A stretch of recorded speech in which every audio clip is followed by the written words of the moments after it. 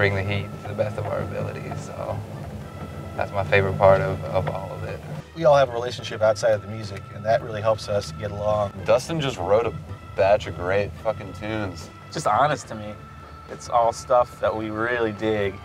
Yeah, then the Maytags was born. Smaller group, bigger heart. Folky, R&B, rock. Fun guy soul. Colorful.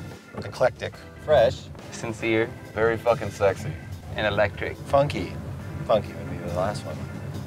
You know, we tracked this thing in less than 30 hours, which was a feat. Not chopping it up, not doing it in Pro Tools, like 1,000 takes.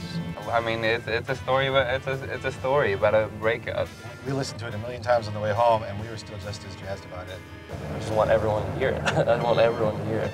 We're there to hone in on our craft and do what it is we do best, which is play music. You know, everybody has worked super hard in their life to be, you know, at a level of musicianship that they are. We're not putting on fronts. We're not just doing it to impress anybody.